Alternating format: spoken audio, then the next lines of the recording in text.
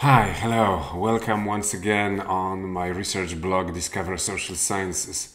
This time I had like an unusually long pause in my blogging and in my video blogging on my YouTube channel. And it was a strange week. It was like organically strange because where I live in southern Poland, we had a series of strong storm fronts passing, like really strong rainstorms. And this is that thing about me. I think it is called meteoropathy or something like that. When there is a strong, sharp atmospheric front passing, I have hard times to write. I have even hard times to think coherently by moments. Anyway, it seems to be over, so I am blogging again.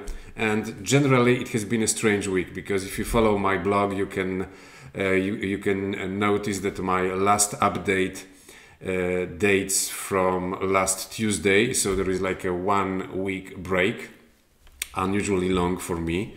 Usually, I place like 2 or 3 updates a week on my blog.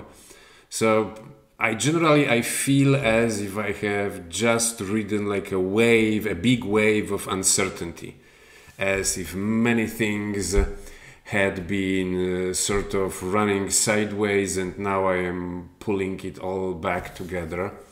This specific update is once again a return to one of the threads on my research blog. If you follow my blog or if you have been following my blog for the last few months, you know that one of those threads I develop is my investment strategy in the stock market.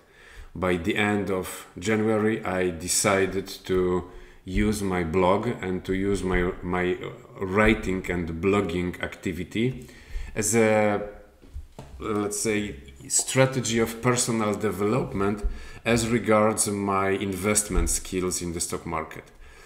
As I noticed in the past that when I write about doing science, I become better at doing science. I decided that if I start writing coherently and systematically about doing investment in the stock market, I can become better at doing investment, right? So this update is about my investment decisions over the last month and about the investment decisions I am about to take right now. Now, 2 generalities. One about this channel in general and another one about this specific thread in my blogging. So about that thread which regards my investment. So as for my blogging in general, for those of you who haven't been following or who haven't been following for long, below my pretty face in this video window you can find or you can see an inscription, discoversocialsciences.com, and in the description box below the video you can find a link, the same link, discoversocialsciences.com. If you click on that link, it takes you to the website of my blog, which has the same name, Discover Social Sciences. And there on that blog you can find an update, a written update, which has the same title as this video. This is how that YouTube channel is coupled with the website of my blog. Now, this is as for, let's say, for general things. And now one specific remark. Usually those written updates on my blog are much more abundant in information, are much more developed than my videos. My videos, those videos that I place on YouTube, are supposed to be like short editorials for each update that I place on my blog. This time it is a little bit different. As I said in the beginning of that video, I had like a hard week, a tough week as regards writing. I had like many ideas crossing my mind. As it is about the stock market, there was a lot going on in the stock market, both in Poland and abroad. So this was one of those moments when my writing had hard times to keep up with the events that I was experiencing. So this time you might find this video version of my update, or this video editorial of my update, even maybe a little bit deeper or a little bit more informative than my written update. It happens sometimes. Generally, my blog and my YouTube channel serve me as that proverbial rubber duck. When I address an imaginary audience in front of me, I can sort of get my thoughts out into the world better. And this time I use that video update, that video editorial, really as a lever to help putting order in my thoughts, in my writing.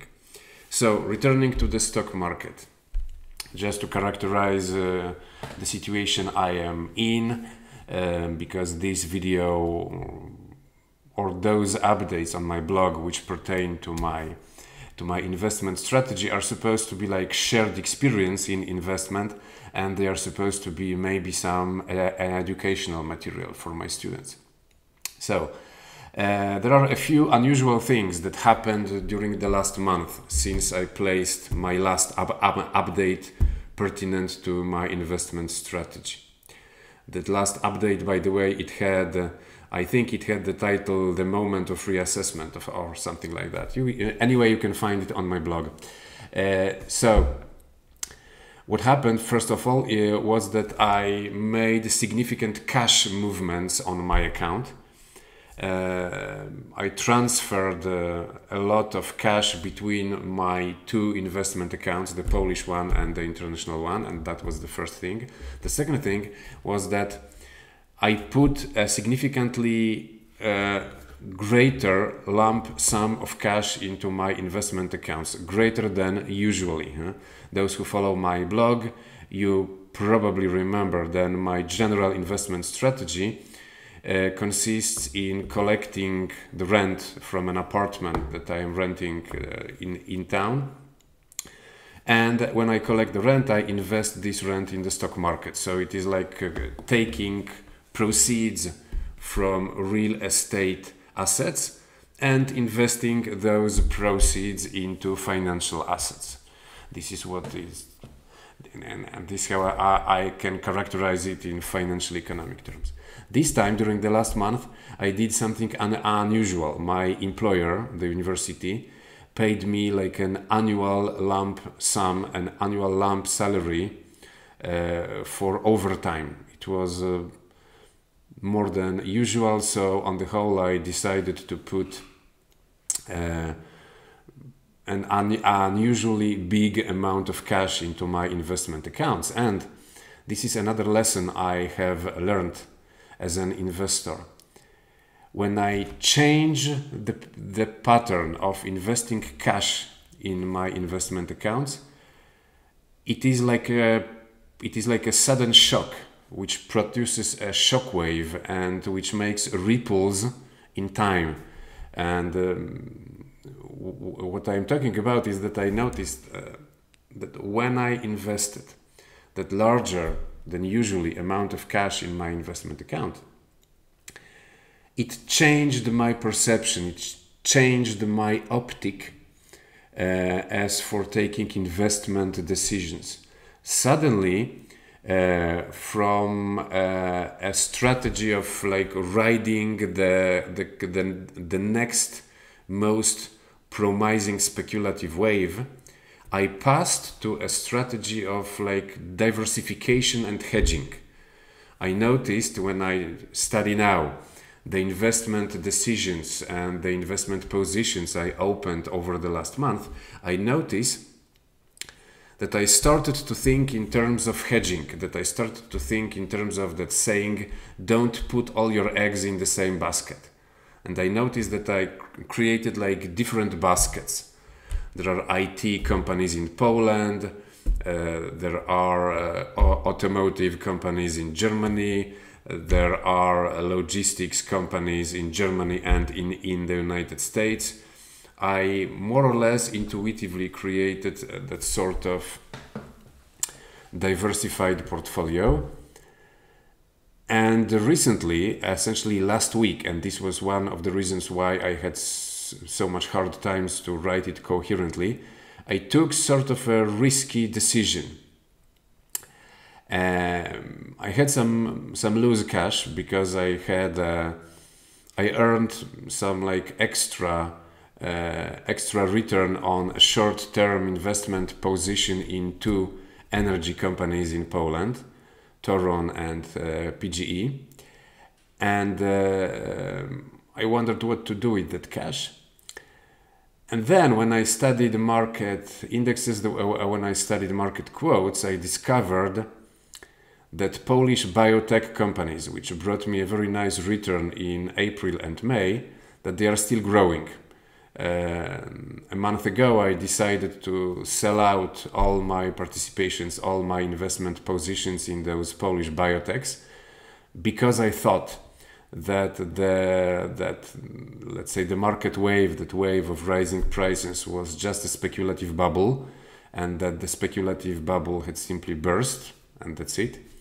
But now I noticed that rise in prices, in stock prices of Polish biotech companies, it continues. So I made like a risky move. I decided by the end of the last week to jump on a rising wave in prices. For those of you who are a little bit familiar with investment in the stock market, you know that it is a really risky move, because when I buy into stock which is like really growing in value in the market, that growth can break any moment. The best strategy is to jump on an ascending wave of prices when they start growing. So this is that moment that is proverbially called the bull's horns, that moment when the price stopped or stops descending and starts ascending. That's the moment to invest. Right now, as for those Polish biotechs, I jumped on that rising tide of prices much later. So it is a bit risky. I'm still wondering how it is going to play out. Anyway, I think that I have exhausted the thoughts that I want to convey in that video editorial. So, once again, I invite you to visit my blog, the website of my blog. You go to the description box below the video. There you find the link, discoversocialsciences.com. You click on the link, and then it takes you to the website of my blog, Discover Social Sciences, and there you can find an update, a written update, which has the same title as this video. So, as usually, have fun with science and have fun with life, whatever happens. Bye.